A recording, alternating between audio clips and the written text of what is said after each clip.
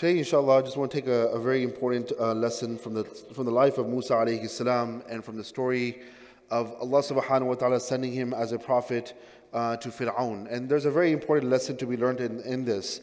First of all is that many times in life, when Allah subhanahu wa ta'ala puts us in a situation, if the situation is easy for us, think about this, how many times we've come across difficulties or what people may perceive as difficulties.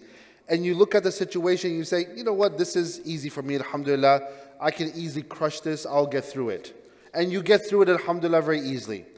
The problem is when there are situations that come upon us in life that we don't know what to do in those kind of situations. That is where we usually become cold-feeted, we don't know what to do, and that is where we become very worried. How will this impact my life? How will this situation affect my family? How will it affect my finances? How will it affect my comfort of life?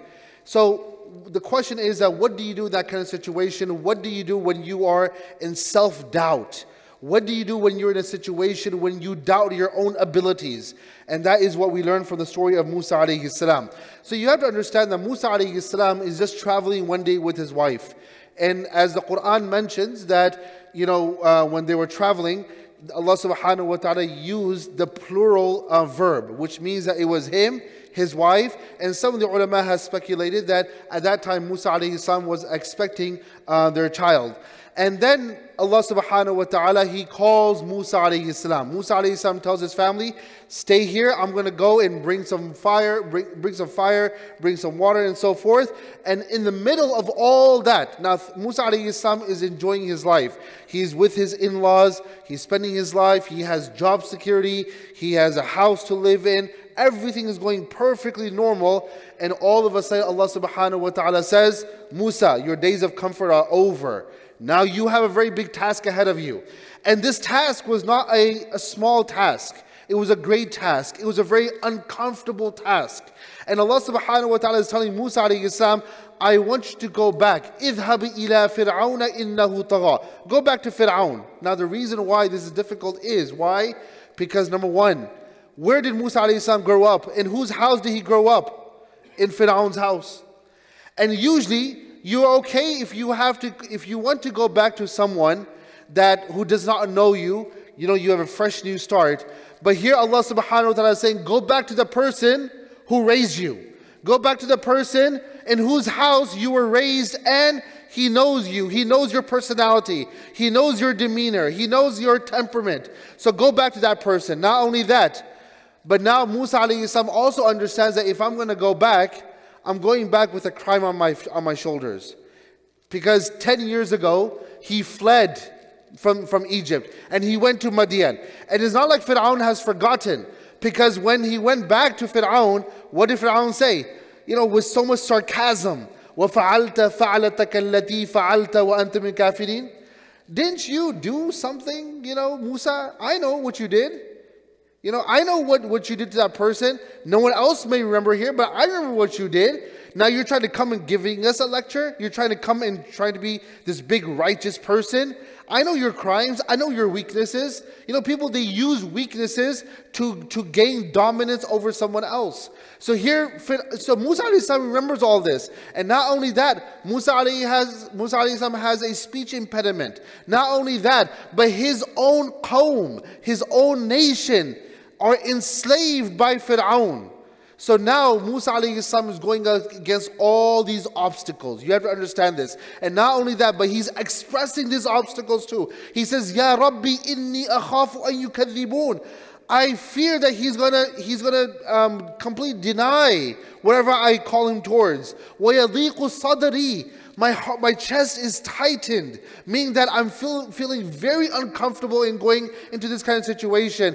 وَيَضِيقُ صَدْرِي وَلَا يَنْطَلِقُ لِسَانِي. And my tongue cannot utter the proper speech in order to bring him close to Allah subhanahu wa ta'ala. And not only that, but then he says, وَلَهُمْ عَلَيَّ ذَنْبٌ. do you remember, O Allah, that there was a warrant of arrest out for me? That's why I left Egypt. Like, did you forget all this? Like, this is my situation. So what do we do in that kind of situation? Because once again, Allah subhanahu wa ta'ala is saying, Ya Musa, I remember all these kind of things. You still go back to this person. So the question is that what do we do when we are in a situation like this? How many times we are put in situations in life we don't want to be? You know, life is going on very well, but then all of a sudden there's an obstacle that comes in our life. There's a situation that Allah subhanahu wa ta'ala puts us in. So the question is that what do we do and how do we handle these kind of situations? The first thing is that you always accept the qadr of Allah subhanahu wa ta'ala. That's the very first thing. Right now in Surah Al-Fajr, I recited a verse. In the second rak'ah, I recited verses from Surah Al-Insan. In that, Allah subhanahu wa ta'ala, He says, Inna nahnu nazzalna alayka al-Qur'ana tanzila. We have revealed the Qur'an upon you, O Muhammad sallallahu alayhi wa sallam. And then He says, Jalla wa ala, fasbil li hukmi rabbik. Be patient on the hukm of Allah. What does that mean, the hukm of Allah? The qadr of Allah subhanahu wa ta'ala. And then He says, وَلَا تُطِعْ. Do not obey, do not listen, do not follow. Who? آثِمًا أَوْ كَفُورًا. The person who is a sinner. And number two is أَوْ كَفُورًا. The person who is ungrateful to Allah subhanahu wa ta'ala. Usually those who are not okay, those who are complaining about their qadr, they always are taking advices from those who are ungrateful to Allah subhanahu wa ta'ala. And especially the one who is the most ungrateful to Allah subhanahu wa ta'ala, shaitan. Because shaitan, that is when shaitan comes, right? That you read Quran, you read Salat, you do so much for Allah subhanahu wa ta'ala, you do so much for Islam, you are so righteous, you are so pious, your family is pious and so forth, and yet you are in these kind of difficulties, difficulty after difficulty. But remember, the Prophet sallallahu alaihi wasallam, there was no one who was more righteous than Rasulullah sallallahu alaihi wasallam. Yet, how many difficulties did he have to go through in his life? So this is not a sign, by the way, I've talked about this before. Having challenges in our life is not necessarily a sign that Allah subhanahu wa ta'ala is upset with us. It could also mean that Allah subhanahu wa ta'ala is upset with us, but it does not necessarily mean that only that Allah subhanahu wa ta'ala is upset with us. So Allah says in the Quran, فَاصْبِرْ لِحُكْمِ رَبِّكَ. Be patient with the qadr of Allah subhanahu wa ta'ala. And while you're going through that difficulty, do not fill your ears with the speech and the talk of those who are ungrateful to Allah subhanahu wa ta'ala. So the very first thing is we have to be content with the qadr of Allah subhanahu wa ta'ala. Number two is do not overlook, of course the obstacles are there ahead of you, but accept them and learn how to move on. Why? Because every single challenge, of course, every single good comes with some challenges. There are some challenges and then there are some good times. There is never a situation where a person says, I want to be in a good situation, and he does not have to go through difficulties. When we talk about Jannah, is Jannah just given to us? No. We have to work for our Jannah. When you look at the life of the Prophet ﷺ, yes, there was a time when then, many folds were coming to Islam, and entire tribes were coming to Islam.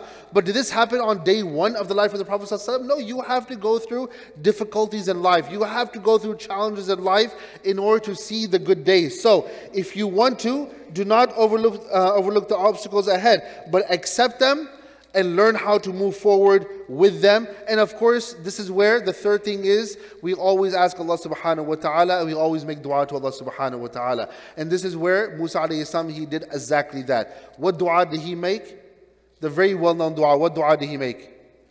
Rabbi shrah li sadri wa yassir li amri. This is him making dua. And by the way, this is a dua you can recite in any kind of situation when you feel uncomfortable. Even like before you give a presentation, before you're about to speak, and before someone. Sometimes there's a very high-ranking position or a person of position, and you feel, you feel very uncomfortable, you're not ready to speak in front of that kind of person. If there's ever a situation when you are in this, Rabbi shrah li sadri wa yassir li amri wahlul 'uqdatan min lisani yafqahu qawli. You can recite this dua at any time, but the point is making dua to Allah subhanahu wa ta'ala is the third thing that we should always do. The fourth thing, final thing that we should do is that always ask Allah subhanahu wa ta'ala for support, or always try to look for some kind of support.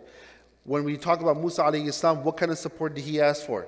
He asked for his brother Harun. Haruna akhi ushdud bihi asri wa ashrikhu fi amri. That ask, oh Allah subhanahu wa ta'ala, send Harun with me. And subhanAllah, Harun alayhi salam was there step by step with Musa alayhi salam and so forth. Not only that, but in life we cannot get through challenges if we're all alone by ourselves. Once again, in the verse from Surah Al-Insan, Allah subhanahu wa ta'ala is telling us, do not be with those who are ungrateful to Allah subhanahu wa ta'ala. But on the other hand, when there are challenges in life, it is always good to have people by your side. Rasulullah sallallahu alaihi wasallam, he always had the Sahaba by his side. When you study Ashabul Kahf, it was not only one teenager, it was not only one youth who was actually there just protecting his iman. There was an entire group of youth and an entire group of teenagers. When you are around others who are in the same dilemma as yours, in the same challenge as yours, it becomes a little more easier to get through that challenge. It becomes a little more easier to get through that challenge. It's a well-known fact of life. So that is why we always try to look for support within our own community, within our own family. So once again, these are 4 things that whenever we find ourselves in a difficult situation, in an uncomfortable situation, when there is self-doubt, once again, we do these 4 things. Number 1 was what again? Being content with the qadr of Allah subhanahu wa ta'ala. Number 2 is learning how to accept that these are the obstacles and learning how to get through them in every single situation. And of course, at that time, you're not ignoring the obstacles, but you are determined that you will get through them, inshallah. Number 3 is making dua to Allah subhanahu wa ta'ala. Number 4 is that finding support within your own community or within your own family. And inshallah, with these 4 things, we will be able to get through any kind of difficulty in life, inshallah. I ask Allah subhanahu wa ta'ala to give us strength in this dunya and the akhirah. Ameen Rabbil Alameen. Jazakumullah khair. Assalamu alaikum wa rahmatullahi wa barakatuh. Inna Allah wa malaikatahu yusalluna ala nabi. يا